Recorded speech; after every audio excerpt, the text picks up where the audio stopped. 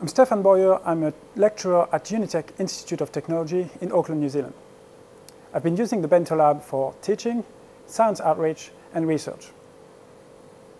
One of the impediments when teaching molecular biology to a large class of students is that you need quite a big lab, and you also need several sets of some of these expensive machines that are required. It could be quite expensive, for example, to own 20 or 30 different centrifuges. As a result, it's difficult to get the students to actually perform all the different tasks that are involved in DNA analysis. So for me, being able to reduce the space and the number of equipment required to do DNA extraction, PCR, and gel electrophoresis to just one device that fits on one A4 page is absolutely fantastic. It means that I can put one of these devices on each table, and every one of my students will be able to perform all the different tasks that are required for DNA analysis. That gives them real hands-on experience of the sort of work they will have to do when they get a job in a commercial lab.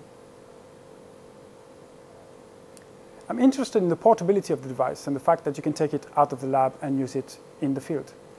For my research, I often go to remote locations where I collect DNA samples and then bring them back to the lab for analysis.